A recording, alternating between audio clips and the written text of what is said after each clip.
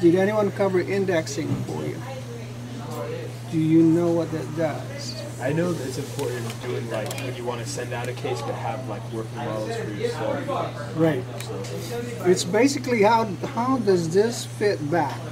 And the way to do that, some people index it by just gouging this deep, this much, in an X fashion. But Dr. Nimmo prefers that we see your indexes on the edge.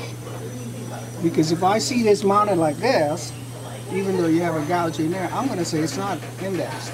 Yeah, we were taught to just dig in the top. That's how Okay. we were taught. So visually, as someone checking your QA later, I'm going to send it back saying, please index, period. So the rule is, if you index, do something on the side that I can see. And I want it visible, not just a real thin, shallow gouge.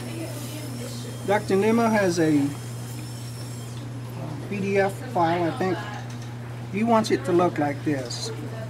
That deep, that big, triangular in the edge, so that there's really no doubt. Because if this was circular, it can still roll around, especially if it's just one and you just go like that. So there's reason for the shape.